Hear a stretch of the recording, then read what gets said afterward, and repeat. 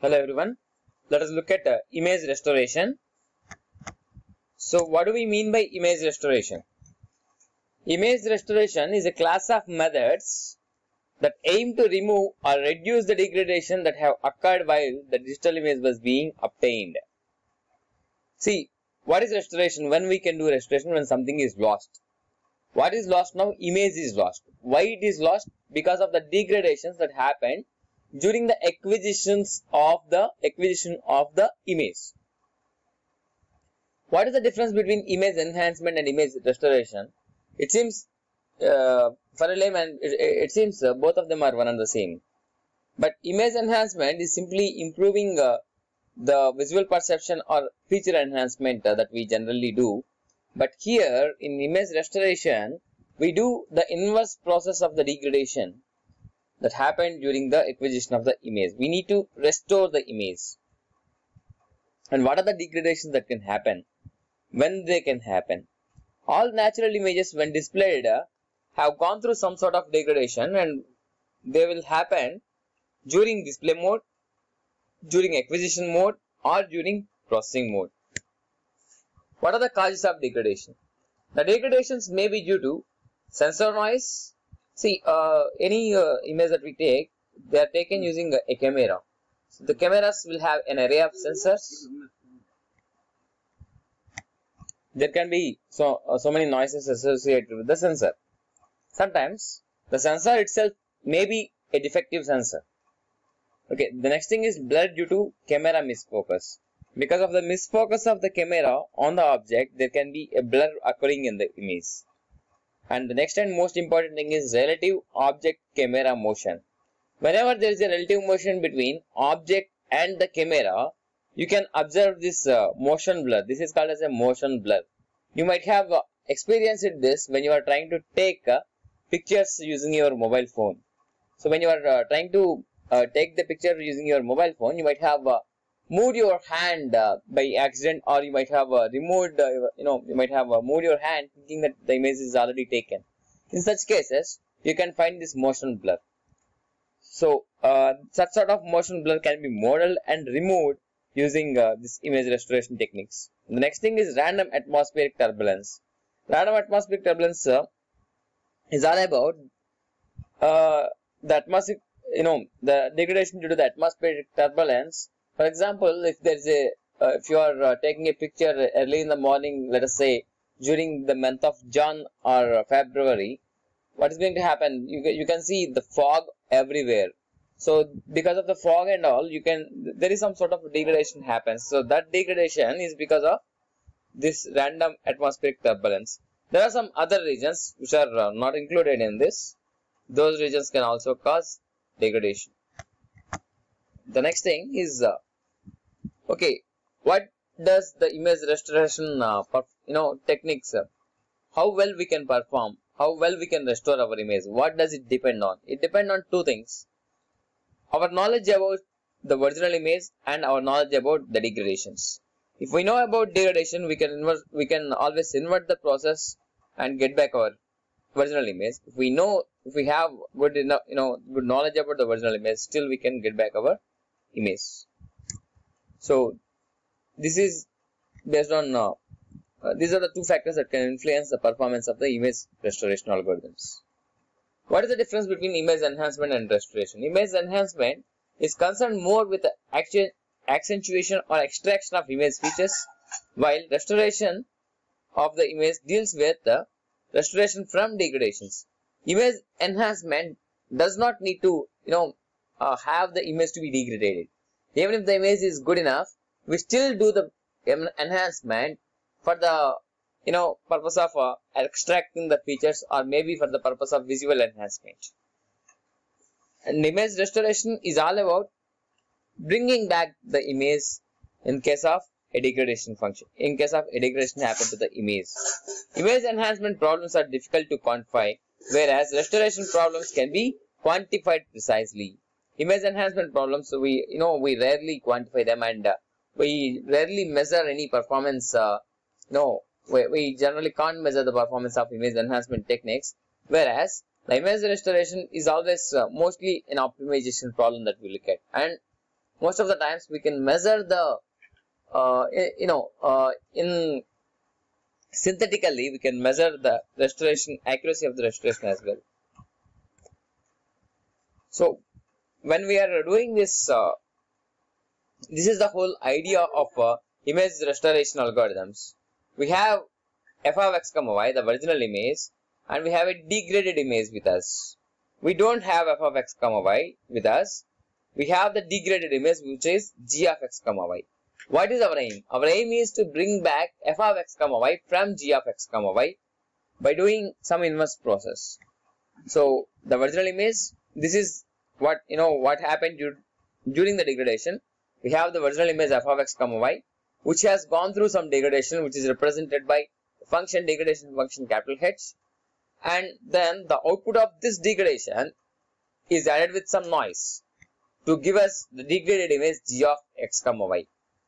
In order to keep it simple and easy for us, we always try to assume that the degradation function is linear and position invariant, so that we can always get the output of the system just by convolution of f of x comma y and h of x comma y. Then our problem is not degradation. Our problem is restoration from the degraded image. How do we restore from the degradation image? We use some restoration filters, which are generally inverse process of the degradation function. And however, to reduce the noise, we will generally employ some low pass filters, and we try to get our estimated image, which is called as f hat of x comma y. This f hat of x comma y is supposed to be similar to f of x comma y. This is what we have. So g of x comma y, the degraded image, is equal to h of f of x comma y, the output of the degradation system, plus eta of x comma y, where eta of x comma y is the noise. Then we assume that h is linear. When we call a system to be linear, when it obeys both the superposition as well as the homogeneity properties. So h of a f1 of x comma y plus b f2 of x comma y is equal to a into h of f1 of x comma y plus b into h of f2 of x comma y, where f1 and f2 are any two inputs, and y f an operator having the input and output relationship g of x comma y is equal to h of f of x comma y. We treat this as a position invariant system if a delay in both x and y will cause the same delay in the input, of course, will cause the same delay in the output as well. So h of f of x minus alpha comma y minus beta is equal to g of x minus alpha comma y minus beta for any f of x comma y and any alpha and beta. It obviously means that there is no, because of the shift in the there will not be any degradation happening in the shape of the input signal. And for the first case, for the linearity case, we have zero input and zero output for the homogeneity property. That is the meaning of it. See, why this linear position invariant degradation assumption is very important, because of this whole reason. Okay, the output can be measured as the convolution of the input and the impulse response of the system, which is given by this particular expression, and of course a noise is being added here. G of x comma y is equal to h of x comma y convolved with f of x comma y plus eta of x comma y. If we take the frequency domain representation of this, then convolution will simply become multiplication, and g of u comma v is equal to h of u comma v multiplied with f of u comma v plus eta of u comma v. So this is for if we assume linear position invariant degradation. But generally we will never have a linear position invariant degradation, but we can always a non-linear position degradation, position invariant degradation with a linear position invariant degradations. For non-linear systems, it will be very complicated to get the output. For linear systems, we know how to get the output. This is the advantage we have. So what are the different noise models that we can consider? This is a Gaussian. This is the histogram of this particular signal. If you see, there are three different intensity values, and the three different intensity values will become the 3 means that we see here, and we have the Gaussian distribution along the 3 means, and here this is a Rayleigh distribution and this is gamma distribution. The next thing is exponential and uniform you have, and then salt and pepper noise. Salt and pepper noise is also called as the impulse noise, because of the whole reason is this: you find impulses like you will have only the white dots and the dark, the black dots on the image. So you will have only two samples, 2 pixel values because of this noise. That is why it is called as the impulse noise or salt and pepper noise. The next thing is periodic noise. Sometimes the noise will be periodic in nature, and you can see that these are all the poles that are causing the noise. And how we remove such degradation? Just by taking a band reject filter. If we take the band reject filter on this degraded image, you can get back your original image. This is to remove the periodic noise.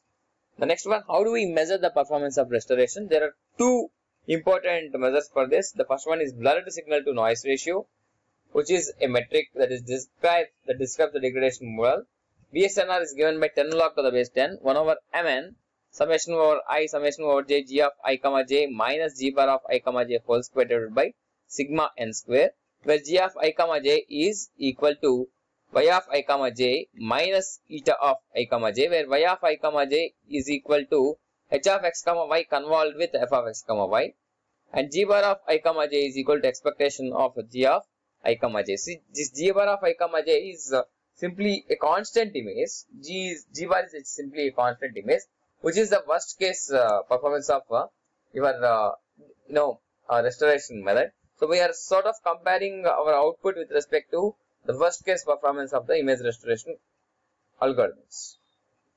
So BSNR is this, and the next thing is improvement in SNR.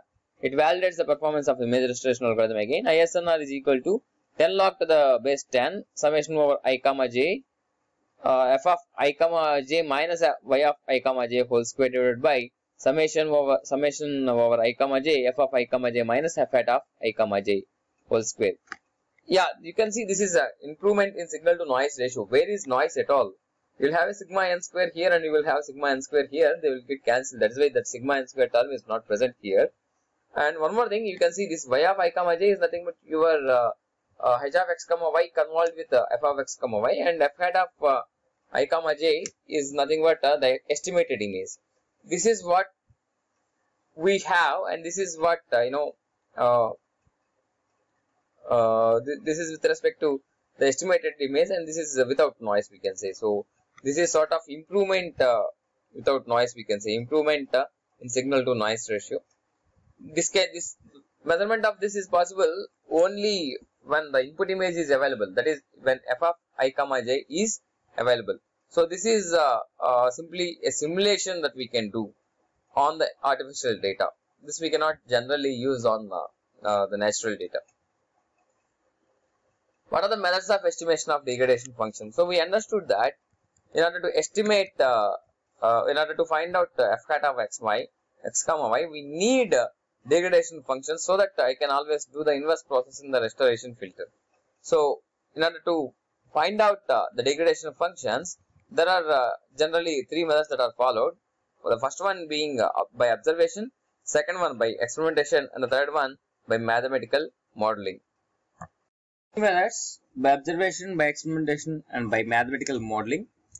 Let us look at one by one. The first method being by observation. What do? We take sub-images that contain a very sharp edge, and we apply that to the degradation system in order to obtain the output image. So the degradation function can be estimated by hs of u comma v is equal to gs of u comma v divided by fs of u comma v. We generally take that sub-image with a strong signal content or strong edge content, so that the effect of the noise is minimized. and we take these h's of so many these h's of u comma v in order to deduce h of u comma v. So this is by observation. The next thing is by experimentation. We'll take a similar equipment to acquire the degraded image, which yields accurate estimation. We take the setup and change the settings to acquire an image which is as close as that of the degraded image, and hence the degradation the degradation function or the transfer function of the degradation can be obtained by h of u comma v is equal to g of u comma v divided by a. So it is as simple as this. We take a impulse function and we apply this impulse function to the experimental setup, and we can obtain the PSF. PSF is nothing but it is a point spread function. We apply a point and it gets spread. That's why it's called as point spread function.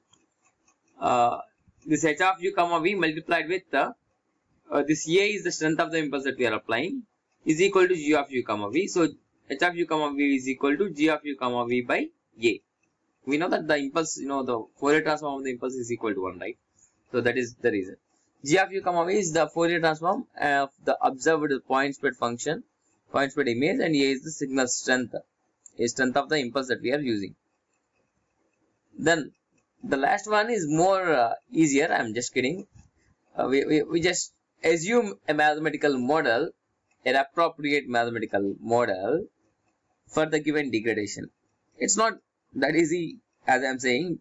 We need to come to that mathematical model which is appropriate to that particular degradation that we are considering. It is not that easy. People have worked a lot on this in order to get those mathematical models, and we generally take those models for granted and use here. So the examples for that: uniform out of focus blur is given by h of the circular. This is basically the circular blur. H of I comma j is equal to 1 over pi r square. If I square plus j square is less than or equal to r square, it is equal to 0 otherwise. See, generally all these blurs that we are considering, they are low pass in nature. They are basically low pass filters. And the next thing is the Hufnagel-Stanley model. This is a mathematical model for the atmospheric turbulence. H of u comma v is equal to e power minus k into u square plus v square to the power 5 by 6. This constant k, that depends on the nature of turbulence. So this is for different values of k. This is without with negligible turbulence. With severe turbulence, with k is equal to 0.0025. This is with k equal to 0.001. This is with k equal to 0.00025. See, this is most more degraded image. It is obvious. It is very much visible for us. The next thing is uniform 2D blur. This is a rectangular blur we consider. H of I comma j is equal to 1 over L plus 1 whole square. If minus L by 2 less than or equal to I comma j less than or equal to L by 2, otherwise it is equal to 0. And the next thing is we want to derive a mathematical model from basic principles. So for example, if I have motion blur, an image blurred by uniform linear motion between the image and the sensor during the image acquisition, if such a case we consider, let us try to bring out the transfer function of the degradation. Suppose that an image f of x comma y undergoes planar motion, and x naught of t and y naught of t are the time varying components of the motion in x and y directions respectively. The optical image processing is perfect. So there is no, with the sensor there is no degradation associated. Then let us assume that capital T is the duration of the exposure. So during this time there is relative motion. So how do we get the output image? The output image can be obtained by taking the average in that particular time, that is during which it is exposed.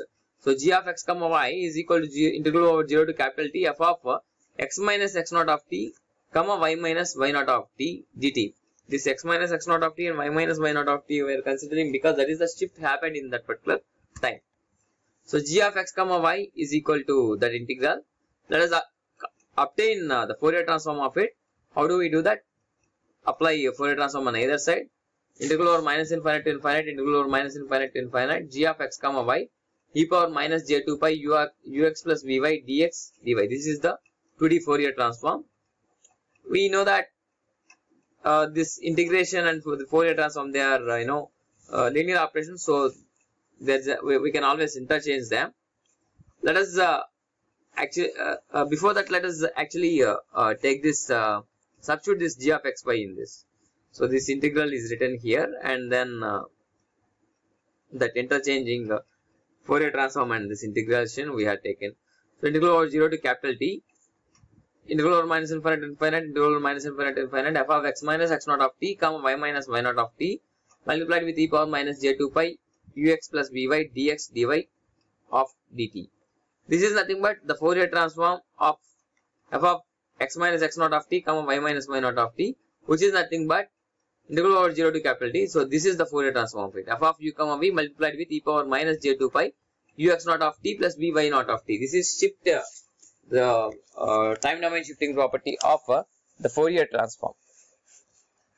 So f of u comma v is however independent of t. So I am writing them outside. F of u comma v integral over 0 to capital T e power minus j2 pi ux naught of t plus vy naught of t dt. So h of u comma v is simply this integral. Let us evaluate this integral by assuming x naught of t is equal to at by capital T, and there is only motion in one direction. Let us make y naught of t is equal to 0. In that case, h of u comma v is equal to integral over 0 to capital T e power minus j2 pi ux naught of t dt. So if we do the integration, if you substitute x naught of t, this is at by capital T. If we do the integration, this is e power minus j2 pi uat by capital T divided by minus j2 pi ua by capital T with the limits 0 to capital T. So if you substitute the limits and do a bit of algebra, what we get is t by capital T by pi ua multiplied with sin pi ua multiplied with e power minus j pi ua. You take this as an assignment and do it by yourself. This is very important for your exam also. What you need to do, you after getting this, after substituting the limits, you will get something like 1 minus e power minus j 2 pi ua. From that, you have to bring e power j pi ua as common, and then what is going to remain is inside that thing you will get a sinusoidal term. So this is the clue for you. You try it by yourself and submit it as an assignment. This is very important for the examinations. We can always extend it through for the both the directions by substituting x naught of t is equal to at by capital T and y naught of t is equal to bt by capital T. So this extension is very simple. I think you can do it by yourself. So this is the original image. This is the degraded image by that we have obtained by applying the transfer function that we have just deduced. So what are the categorization of restoration methods? The restoration methods could be classified as follows. See, this is what I am trying to teach you now. You have the knowledge of the degradation function. Then how do we obtain our image back? That is what I am talking about. Restoration methods can be classified based on the methods that we follow. First one, deterministic. We work with simply by sample processing of the observed image. So it's a deterministic method. Stochastic method, we work with the statistics of the image rather than the original image itself. The next one, non-blind. For non-blind, capital H is known to us, so we use that capital H in order to get back our original image, restore our original image. And for blind method, we don't have the knowledge of capital H, or we might have a partial knowledge of capital H. From the viewpoint of implementation, we have it direct, iterative, and recursive. You already know what does all these three things mean. The next thing, let us look at how do we get back our signal by using by doing this filtering in frequency domain. see, the aim here is to prove that we can use the DFT in order to get back our original image from the degraded image, or we can to get back the restored image from the degraded image.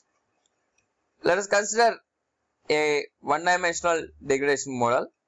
Consider a discrete signal f of I where 0 less than or equal to I less than or equal to capital A minus 1 resulted from a linear shift invariant degradation whose impulse response is given by h of I. So the length of it is 0 less than or equal to I less than or equal to B minus 1 means that the length of h is capital B. Now we need to consider the extended version of f of I and h of I, and we assume it is for proper periodic convolution. We will generally do this. We have f of I whose length is capital A, and we have h of I whose length is capital B. So before starting the degradation, the restoration method, what we do, we make the length of both the sequences to be same so that we can do the circular convolution or the periodic convolution. We generally make the length of that equal to A plus B minus 1. So let us say the extended versions are FE of I and HE of I. Then YE of I is nothing but FE of I circularly convolved with HE of I plus eta E of I, where eta E of I is representing the noise. So YE of I is equal to summation over M equal to 0 to M minus 1 FE of M HE of I minus M modulo M plus eta E of I. This is noise, of course. So using the matrix notation, we can represent the convolution using a matrix multiplication. So Y is equal to H of plus eta is what we have, where F is FE of 0, FE of 1, so on FE of M minus 1, and capital H is the circulant matrix that we have, HE of 0, HE of 1, HE of M minus 1, and the next column is obtained by simply taking this, circularly shifting the first column. HE of M minus 1 go upstairs, like to the first element, HE of M minus 1, HE of 0, HE of M minus 2, and the last column is HE of 1, HE of 2, so on HE of 0. Let Wk denote the kth basis vector of the Fourier transform. We know that the basis vectors of unitary DFT are the orthonormal eigenvectors of any circular matrix.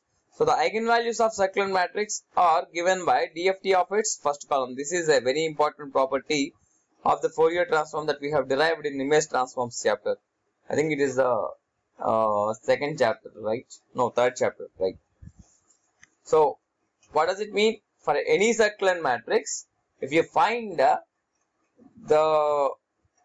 orthonormal eigenvectors that turn out to be the basis vectors of the Fourier transform, and the eigenvalues are simply the DFT quotients of the first column of the matrix, right?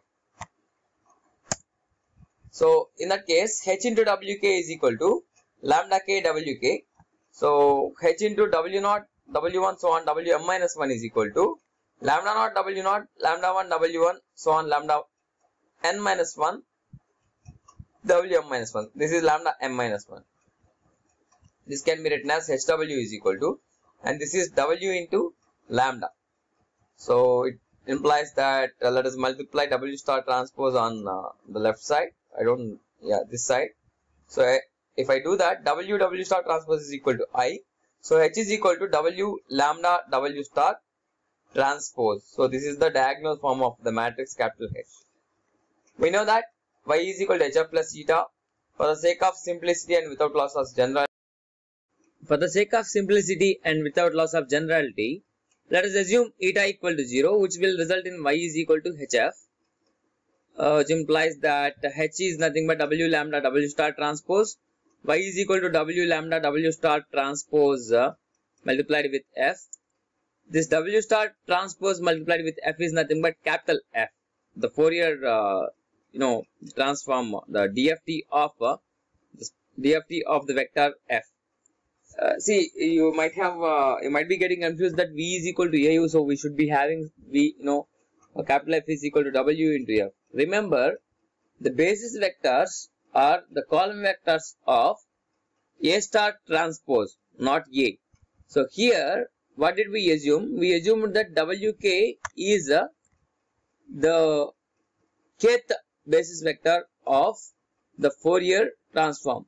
So W is here your A star transpose.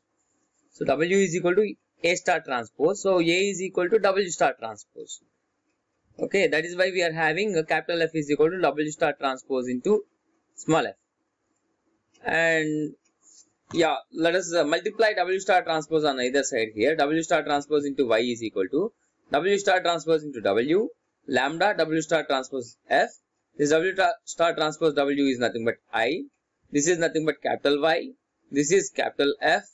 So what we have, capital Y is equal to lambda into F. If I want to have the kth element in this vector capital Y, so Y of k is equal to lambda of k multiplied with f of k. So y of k is equal to lambda of k multiplied with f of k. So f of k is equal to y of k divided by lambda of k, for 0 less than or equal to k less than or equal to m minus 1. If once I know capital F, I can always get my small f very easily by just taking the inverse transform. What did we achieve here? We achieved a very important thing. Actually, if you see f y is equal to hf, so if I want f is equal to h inverse into y. It is a matrix inversion problem. By applying Fourier transform, what did we achieve? We have achieved like we converted that matrix inverse problem into n scalar inverse problems, m scalar inverse problems. Computing m scalar inverses is, it is very easier. It's very easier. I don't know what is the degree of comparison I should use, but it is the most easier thing when compared with finding the inverse of a matrix. Finding the inverse of a matrix is very computationally expensive. So that is what we achieved. Next thing is another way of doing the same thing. This is actually called as inverse filtering. Okay, before going to that, how do we do this for a two-dimensional discrete degradation model? The two-dimensional case can be written as y of I comma j is equal to summation from m comma n equal to 0 to n minus 1 fe of m comma n multiplied with he of I minus m comma j minus n modulo m plus eta e of I comma j. The first term in this is representing the circular convolution and the second term is representing the noise. In matrix notation, we use the row ordered vector form. So this is curvy y. This is curvy y is equal to curvy h multiplied with curvy f, the row ordered vector form of the image, plus curvy eta. You remember I used this curvy word in order to differentiate. Where curvy h is the block matrix, doubly circulant block matrix, h0 h1 hn minus 1, then circularly shifting it, hn minus 1 h0 hn minus 2, so on, h1 h2 so on, hn minus 1. And similarly hj, they are again circulant matrices obtained by circularly shifting the first column, you will get the remaining columns. So with a similar analysis as that of the one-dimensional case, y of u comma v is equal to h of u comma v multiplied with f of u comma v, with theta of u comma v is equal to 0, and h of u comma v is equal to y of u comma v divided by f of u comma v. So let us move on. So let us see another perspective of the same thing what we have done, using the scalar notation here. Okay, again inverse filter. This is also called as inverse filtering. What we do here in this problem, we know capital H and we know G, and we are looking for an F, which is the estimate of the original image. The problem is formulated as follows. We are looking to minimize the Euclidean norm of the error, the mean square error we are trying to minimize.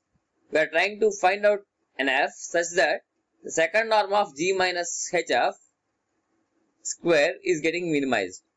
That means we are simply, we remember that yeah, we remember that y is equal to hf plus eta. So this y here is represented here as g is equal to hf plus eta.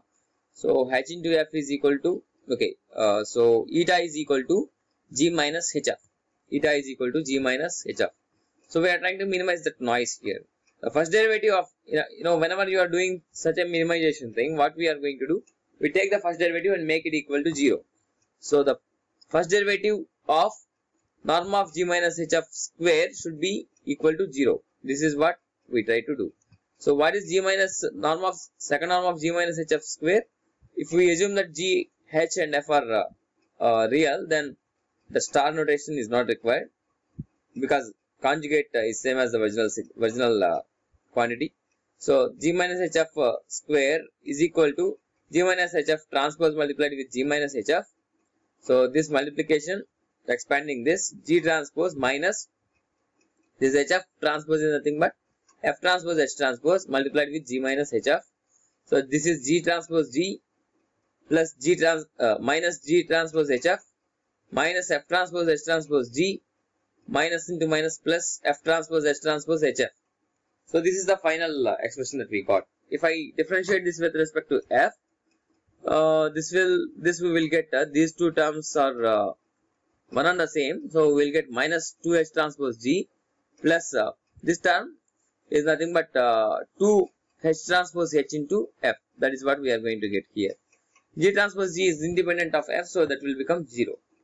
What I want f. So f is equal to 2 will get cancelled. So f is equal to, bringing that to the other side, h transpose h into f is equal to h transpose g. F is equal to h transpose h whole inverse multiplied with h transpose g. This is nothing but the least squares solution that we have seen. So inverse filtering is nothing but the least square solution. If h is a square matrix and its inverse exists, then f is equal to h inverse into g.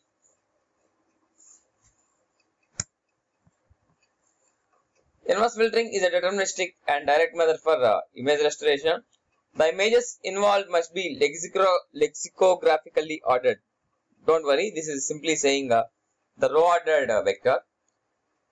An image of size 256 by 256 is converted into a column vector of size 65,536 by 1. I told you, it's a row ordered vector form of the image. The degradation model is written in a matrix form, where the images are vectors and degradation process is a huge but sparse matrix. G is equal to hf. The above relation is ideal, but generally you will have eta along with that. So G is equal to hf plus eta. This is for the two-dimensional case, inverse filtering in two-dimensional case.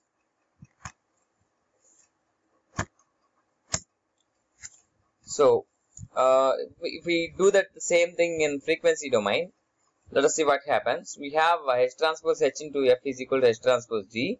If we take the Fourier transform on either side, then this relationship will become h of u comma v modulus of h of u comma v whole square multiplied with f of u comma v.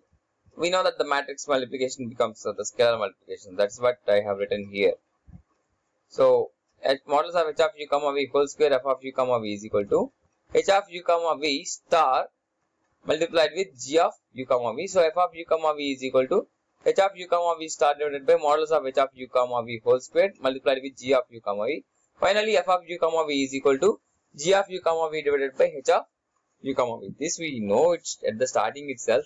Just to make sure that we follow the actual procedure, I have explained you this. We already know, we have seen it here itself, right? Y is equal to hf plus eta. Here maybe y is equal to f of m comma n convolved with h of m comma n. So capital Y of u comma v is equal to f of u comma v multiplied with h of u comma v. So it is the same thing that we are discussing again. F of u comma v is equal to g of u comma v divided by h of u comma v. Note that for most of the popular types of degradations, we will have low pass filters. H of u comma v will be in general low pass filter. In that case, what is going to happen? As the value of u comma v is increasing, h of u comma v is going to become very small, which makes our lives difficult. So we have that f of u comma v is equal to g of u comma v divided by h of u comma v. it is very likely that h of u comma v is 0 for very small at certain frequency pairs. If we take h of u comma v is a sinc function, then obviously we can observe that. So what is the point? F of u comma v can blow up because 1 over h of u comma v is a very small value. F of u comma v can blow up. That is the point I am trying to make. So this is the example of inverse filtering in noise-free conditions. This is the h of u comma v, a typical h of u comma v sinc function I am showing you here. As the value of u and v is increasing, you can see that the value of h of u comma v is decreasing and become negligibly 0. Here it is shown the periodic extension of the image along both x and y directions. So in case of noisy conditions, f of u comma v is equal to g of u comma v minus eta of u comma v divided by h of u comma v. This g of u comma v divided by h of u comma v minus eta of u comma v divided by h of u comma v. This is nothing but your f of u comma v minus f hat of u comma v minus eta of u comma v divided by h of u comma v. See, this is the point I am trying to make. This is if h of u comma v is very small, then the noise is getting multiplied with a very large number. That means noise is getting amplified. So the effect of f hat of u comma v will be very negligible when compared with the noise in that case. So the restorative image will not be good at all in that case. So inverse filtering fails if h of u comma v is a low pass filter. Generally h of u comma v is a low pass filter. So this problem will happen definitely in inverse filtering. What to do to avoid? The problem is that h of u comma v is going to become 0 at values, for higher values of u comma v. So what to do? Let us not consider those values while we are computing f of u comma v. So f of u comma v is equal to g of u comma v divided by h of u comma v. For h of u comma v not equal to 0, or it is greater than a particular value, otherwise it should be equal to 0. So we are not considering h of u comma v at higher frequencies, which are actually causing the trouble to us, because h of u comma v is almost equal to 0 for higher values of u and v. So this is the solution that we have.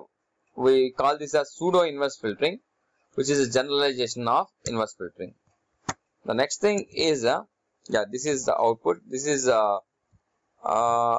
restored using the full filter. We have seen this image earlier, the degraded image. So this is the output of the full filter. This is the output with the cutoff frequency 40. This is output with cutoff frequency 70, and this is output with cutoff frequency 85. I am talking about the pseudo inverse filter, and the cutoff is this one, h of u comma v is equal to 0 beyond these cutoff frequencies. The important thing I wanted to understand is there is no particular value of cutoff frequency which will definitely work something like that. You cannot say that for this particular as the cutoff frequency is increasing or decreasing, the performance of the method will get better or will get worse. It cannot be stated. It is just by trial and error purely we obtained a better result for d not equal to 70, and we have seen by increasing the value, but we got a poor result. We decrease the value, we got a poor result. So we never know where exactly a better result can be obtained. So this is pseudo inverse filtering for you. This is another example with the different thresholds. This is the original image, and this is another image with the different cutoff frequencies, different thresholds. We can see that there are these ghosts appearing here because of the pseudo inverse filtering, the ringing effect and all, right? You know the ringing effect. We have discussed that a lot in the image enhancement chapter. So moving on, this is pseudo inverse filtering in noisy scenario. You can see that the full filter is completely failed in this case, but pseudo inverse filter with some threshold we have obtained. We can see cameraman, but still this image is not good. We need to get something better. So how to do that? By taking the constrained least square solution. It refers to a very large class of a very large number of restoration algorithms, and the problem can be formulated as follows. J of f is equal to summation, the second norm of eta of f square is equal to the second norm of y minus h of square, and subjected to this constraint. Second norm of cf square is less than epsilon. The second norm of cf square is less than epsilon. It is saying that the high frequency content of the image should be small. This is to make sure that the estimate that we are trying to obtain is not too much noisy. If it is, if we are trying to exactly fit y with hf and y itself is very much noisy, then what is going to happen? We are going to end up with a noisy estimate. So in order to avoid that, we are trying to reduce the frequency content, high frequency content in f, in f, such that the noise content is reduced. The fundamental assumption is this: we are assuming that we have high frequency noise, not in-band noise in the image f. So I'm just repeating this again. We are trying to generalize this problem of inverse filtering by adding another constraint that the high frequency content of the image should not be greater than a particular value. Okay, this is for generalization or regularization. The idea behind the above constraint is that the high frequency version of the image contains a considerably large amount of noise. Just what I have, this is what I have explained. This can be solved by using the Lagrange multipliers. Constraint least square restoration can be formulated by choosing an f to minimize the Lagrangian. It is the j of f is equal to the minimum of norm of y minus h of square plus alpha into norm of cf square. One of the choice of c, the high pass mask is nothing but the Laplacian, and alpha represents here the Lagrangian multiplier, which is also known as regularization parameter. If alpha is more, this term will be dominant in this expression, and hence more and more high frequency components from f will be minimized. So it will have that completely the high frequency components will be removed from f. If this is very small, then this quantity will shoot up. That means f may end up being a noisy observation. So the minimization of the above of this one is very much similar to what we have done in the inverse filtering. You take the first derivative and make it equal to 0, and if you do that, this is what you are going to get. F is equal to h transpose h plus alpha into c transpose c whole inverse into h transpose y. If you just put alpha equal to 0 here, this is h transpose h whole inverse multiplied with h transpose by your inverse filtering itself. So alpha equal to 0 is nothing but your inverse filtering case. If you take in frequency domain, applying Fourier transform on either side by multiplying it with W star transpose, then what is going to happen? We know that h is equal to W dh W inverse. What is W? The Fourier transform matrix, and dh is nothing but the lambda vector. I mean to say the lambda matrix, the eigenmatrix. And h transpose is similarly this. H transpose h will be W multiplied with dh square, the lambda square multiplied with W star. I'm not writing transpose because this is symmetric matrix. W and W star are symmetric. Similarly, C transpose C is equal to W dc square W star. And if you do the mathematics, after applying it is simply the matrix multiplication, the matrix inversion will become a scalar inversion. So this is what we are going to get. F of u comma v is equal to h star of u comma v divided by modulus of h of u comma v square plus alpha into modulus of c of u comma v whole square multiplied with f of u comma v. If you put alpha equal to 0, this is nothing but simply y of u comma v divided by h of u comma v. You don't worry too much about these mathematics, but this derivation here, obtaining this is important for your exam. What are the computational issues? This we have already seen.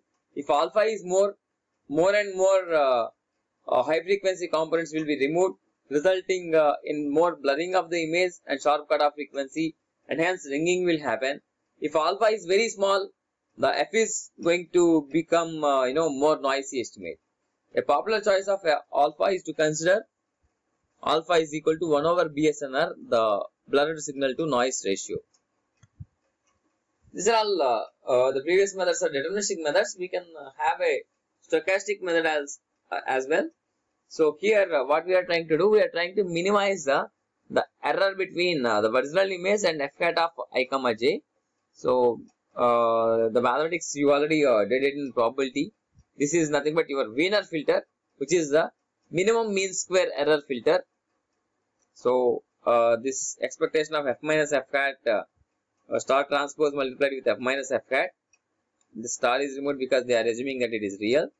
So I have expanded that expectation of f hat of minus f multiplied with y minus expectation of y transpose is equal to 0. This is because the error must be orthogonal to the observation about the mean. So if you simplify, this is what you will get. F hat is equal to RFF multiplied with H transpose multiplied with H into RFF H transpose plus RNN whole inverse into Y. If you apply the Fourier transform on either side, you will get f hat of u comma v is equal to SFF u of u comma v multiplied with H star of u comma v divided by SFF u comma v multiplied with modulus of H of u comma v whole square plus H eta eta u comma v multiplied with y of u comma v. This is nothing but your signal power, and theta of u comma v is nothing but your noise power. This looks complicated, but this is very easy to get. These derivations and all are not very important to you, so you don't worry about them. But this quantity is very, you can see the relation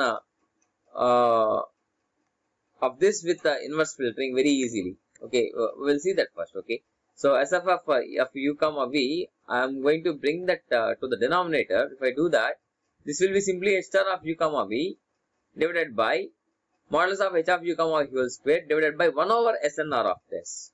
Signal power, noise power divided by signal power, which is nothing but some 1 over SNR is what we are going to have. And if I assume that this quantity is nearly 0, then what is going to happen? This is H star of u comma v divided by modulus of H of u comma v whole square, which is nothing but again your 1 over H of u comma v. So this is nothing but your inverse filter again. But there's a problem with this. You need the knowledge of both S eta of u comma v as well as SF of u comma v. So you need signal power as well as noise power, which are not available for you. So what you are going to do, instead of considering that 1 over SNR, we consider some constant. I'll put it in another way. There's a problem that is coming here in inverse filtering.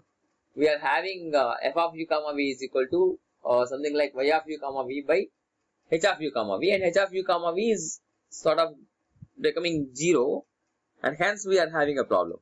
So what we did here, we just normalized that, then we have added a constant in the denominator so that the denominator will never become 0, and hence the problem of h of u comma v becoming 0 is bypassed. So this is the importance of a Wiener filter, and most of the cases Wiener filter and constraint least squares, their performance will be almost similar. This shows results of constraint least squares and A, B and C with the Wiener filter. This is nothing but your Wiener filter result, and this is the actual image, I think. So with this we'll stop. We have completed image restoration and your syllabus as well.